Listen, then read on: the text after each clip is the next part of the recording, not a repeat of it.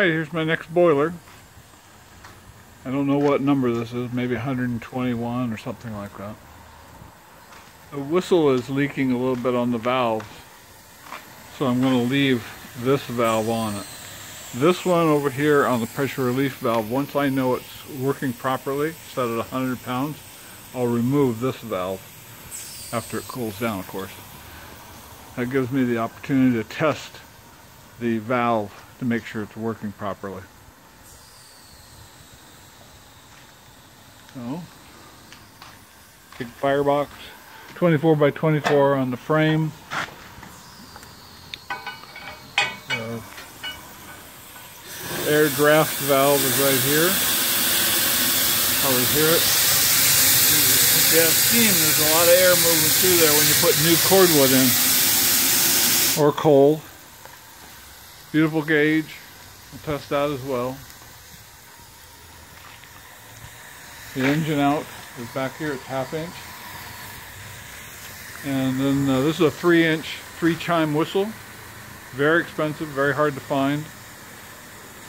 It's leaking off the threads here a little bit. I'll put some tape on there. And I'll blow the whistle, so turn down your volume.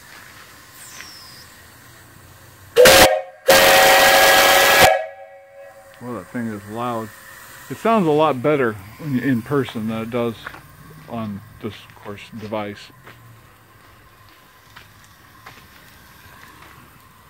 And then this is the, doesn't get hot at all. And the ash pan here, that does get hot, so be careful with that. Really good pump, 1-inch ram on it. Your air check valve right here. If you've got air in the pump at all, just open that up. And once you've got water coming through, then just close it off. All the air's out of it. This is your fill and drain. You can drain it here. Slow it down once in a while.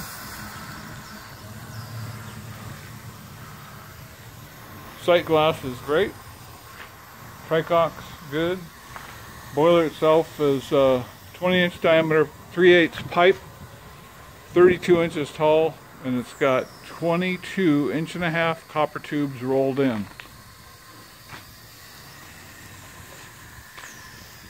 It's good for running a 3 to 6 horsepower engine, maybe a 3-inch bore, 4-inch stroke. If you've got anything like that. Any bigger than that, it will run it, but it won't. It might run out of steam. If you got it like a 6-inch bore, 6-inch stroke engine, it'll probably run out of steam in a while, but it will run it.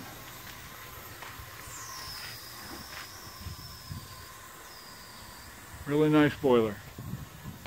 And give me a call. My number is 206-948-0770.